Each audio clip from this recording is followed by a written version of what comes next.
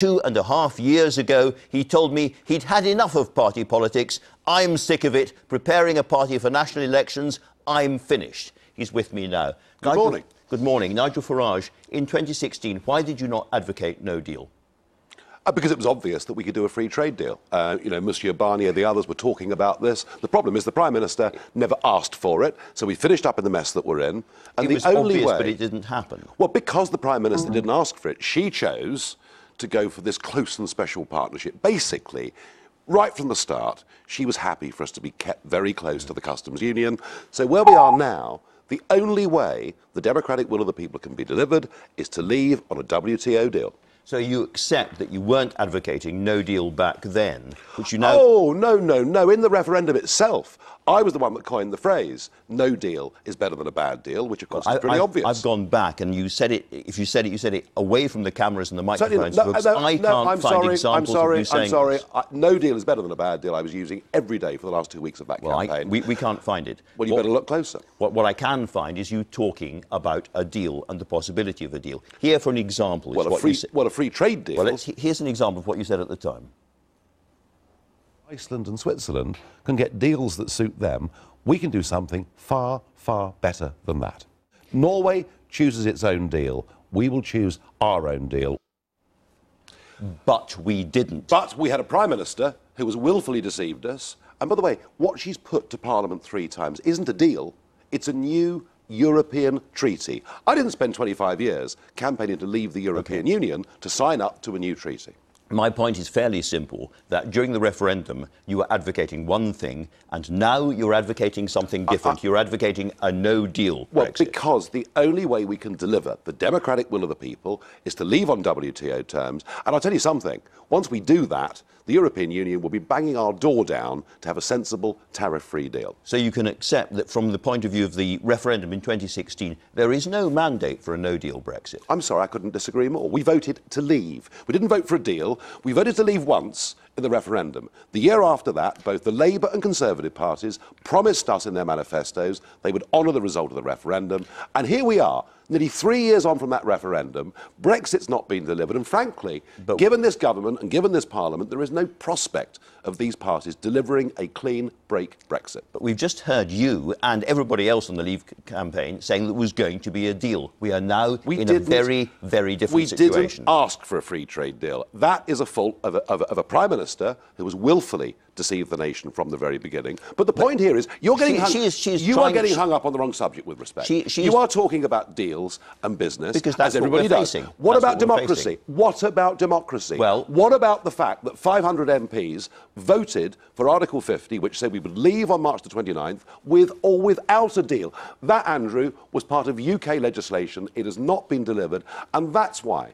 That's why there is a massive appetite for the Brexit Party right now, because people want to live in a democratic country. Can I put it to you, the other way of seeing this is actually disentangling ourselves from the EU without there being an economic hit after 45 years is very, very complicated, very, very difficult. It requires nuance and patience, and that is what the government has been trying to do. And in a sense, you're sitting at the back of the classroom throwing bottles. The government has not been doing that. The government is trying to sign us up to a new European treaty which keeps us tied in terms of our military, our security, keeps us effectively inside a customs union. We have been betrayed, not just by the Conservatives. Labour have done the same thing too. And ultimately, and this is what people are talking about outside central London, do we live in a democratic country or don't we? That's the debate, Andrew, that is going on in the country. And you keep using that word betrayed betrayal. No, democracy is the word I keep using. Well, and democracy. And betrayal. I've used it once. And one of the things that you say that is a betrayal is a close relationship with the EU once we've left going forward. And again, you've changed your tune on this. Every single major player in the referendum, everyone on both sides said leaving the European Union is leaving the single market and customs union. It could not have been clearer. But when it comes to something like a closer relationship, as Norway has, again, you're talking about betrayal. And during the referendum, you used to laud that, you used to present it as a wonderful opportunity. I said Norway was doing better than we were. Trouble is, the kind of proposal that some in Parliament want is Norway without the fish. We wouldn't even get a deal as good as Norway's. Look, this is our chance. This is our chance. This is our chance to break free of a failing political project, to open ourselves up to the rest of the world, to get some self-confidence back in who we are as a country. And the problem is this. The country very clearly wants us to stand up and be who we are. Our political class do not believe in Britain. They simply don't think we're good enough to run our own affairs. Well, going back to the Norway arrangement, which would be a closer relationship with the EU than you now want, you said you went further than you suggest. You said at the time. Why don't we deal with politics now? And this is ridiculous. I'm telling you that in the referendum I said Norway is doing better than we are. However, as I said on this programme, we can do much better than that. We could have gone for a free trade deal. We didn't. We're now 3 years on. We have to deliver the democratic will of the people of this country. And the only way we can do that is by leaving on WTO terms. And do you know something? I have to ask a few questions. Even if that led to some short-term economic disruption, moving house leads to short-term disruption. This is our future. We're talking about the next 50 years of our lives. This is a losing house when lots of your fellow citizens may lose their jobs. Or gain jobs. We could do a lot better outside this European Union. And let's bear in mind that actually the vast majority of UK businesses don't trade with Europe. 88% of our economy does not export to the European Union. Now, you say that you weren't advocating some kind of Norway-style agreement for us. You also said, wouldn't it be terrible if we were like Norway and Switzerland? Really? They're rich, they're happy, they're self-governing. Yes. We're told Norway doesn't have a seat at the top table. Oh, yes, it does. That sounds to me like you're advocating a Norway... No. I was replying to David Cameron, and then I said after that, on your programme, but we can do better than that. We're not a 5 million country. We're a 65 million country. We're the 5th biggest economy in the world. We've got phenomenal outreach with English-speaking countries, all sorts of other countries around the world. We can be better than Norway. We can be better than anybody if we just believe in ourselves. The tune has changed. The tune has not changed. Let's move to another area. You now say that a second referendum or another referendum would be, in your phrase, the ultimate betrayal. How can it be the ultimate betrayal when you yourself have advocated it? Oh dear. Now look, I've said we have to prepare ourselves on the Leave side mentally for the fact there could be another referendum. If there is, we have to fight it and win it. But here's the truth. But how can it be a betrayal? Because we haven't even implemented the first one. You have to implement one referendum before you can even think about having another one. That's how the democratic process works with governments and should work with referendums. But here's the point. If we had a second referendum, I think Leave would win by a bigger margin. However, with this Parliament and this government, it wouldn't be implemented anyway. And that is why what we need here is not just to leave the European Union. We need a different kind of politics in this country. I'm going to come on to that in a second, but before I do, let's remind ourselves what you said about a second referendum earlier on. The Cleggs, the Blairs, the Adonises will never, ever, ever give up. They will go on whinging and whining and moaning all the way through this process. So maybe, just maybe, I'm reaching the point of thinking that we should have a second referendum. On what? On EU membership. The whole thing? Yes, of course. We should have a second referendum. Because I'm mentally saying to myself, if it's to happen, let's stop being in denial. And one of the problems here I'm sorry, how can it be the ultimate betrayal if you yourself were advocating it? I'm saying I'm mentally preparing myself for one, and I was then and I am now. So it's not the ultimate betrayal because you were thinking about it? I'm thinking we may well have it forced upon us. All right, well, let's move on to another area, which is what you just said just now about reshaping British politics. Yeah. You want to splinter the current two-party system. You think you can take out the Tory party if they go for a referendum.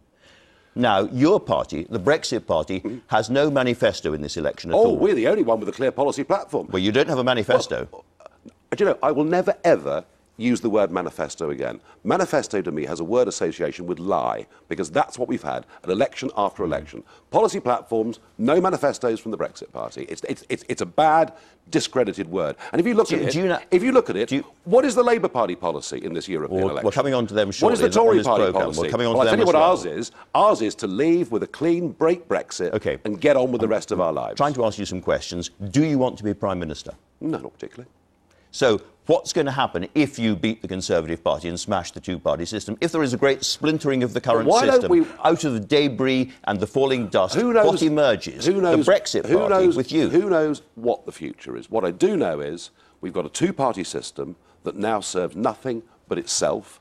There is a complete breakdown of trust between the people in this country and our politicians. And frankly, they've revealed themselves to be grossly incompetent. And what I do want to see from this European election, if we can win these elections, absolutely I'm going to demand that Brexit Party MEPs become part of the government negotiating team, because we can perhaps talk some sense into them?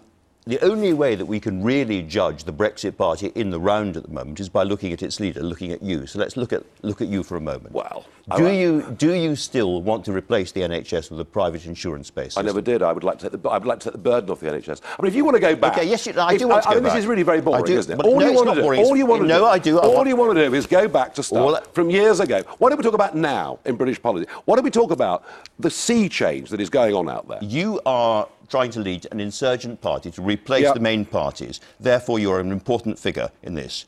I think we are going to have to move to an insurance-based system of healthcare. I would feel more comfortable. My money would return value if I was able to do that through the marketplace of an insurance company than just trusting giving us £100 billion a year to central government. Do you still hold that view? If I was encouraged to opt out of the system to relieve the burden of the National Health Service, I would do so gleefully. Do you want to discuss these European elections or not? Yes, I certainly do. But Go on then, let's try. Do you still believe that worrying about global warming is the stupidest thing in human history? I believe that if we decide in this country to tax ourselves to the hilt, to put hundreds of thousands of people out of work in manufacturing industries, given that we produce less than 2% of global CO2, that isn't terribly intelligent. But as I say, here we are with one of the biggest changes in politics that's ever occurred, and you're not even interested. Do you still What's wrong with the BBC? Do you still want to What is wrong with the BBC? Do you still want to roll back gun controls and reintroduce handguns to this country? This sums it up. Do you know, I've been going around the country speaking at packed rallies every night. And do you know who's not there? The BBC. And from this line of questioning now, I can see why. Do you still? You're just not interested, are you? Do you still feel uncomfortable with foreign languages being spoken on trains? Let's talk about democracy. Let's talk about trust. Let's talk about competence in politics. This is ludicrous. Do you still feel that people with HIV shouldn't be allowed into this country? Do I think the National Health Service is there for British people? Yes, I absolutely do. So you still do? This is absolutely ludicrous. I've never in my life seen a more ridiculous interview than this. You are not prepared to talk about what is going on in this country today. You're in denial. The BBC's in denial. The Tory and Labour parties are in denial. I think you're all in for a bigger surprise on Thursday week than you can even imagine. We have talked about it. Do you still admire Vladimir Putin? No. I've never admired Vladimir Putin. You asked, I said I wouldn't like to live in his country. You asked which current world leader you most admired. You told GQ magazine, as an operator, but not as a human being, I would say Putin. The way he played the whole Syria thing, not as a human being. So I don't like him as a human being. What is your question? What is the relevance of this? I'm trying to work out who you are and where the Brexit Party, which wants to destroy the party system, is going. You haven't asked about a single other member of the Brexit Party. You haven't commented on the fact we've got the most diverse list of candidates of any party fighting in this election. From the Revolutionary Communist Party right through to the right. That's worth discussing, isn't it? How have we managed to get left and right together? These things are really interesting to your viewers, not trawling back through a series of quotes from years ago. Do you still want to slash the size of the state? Absolutely. I want people to have more freedom.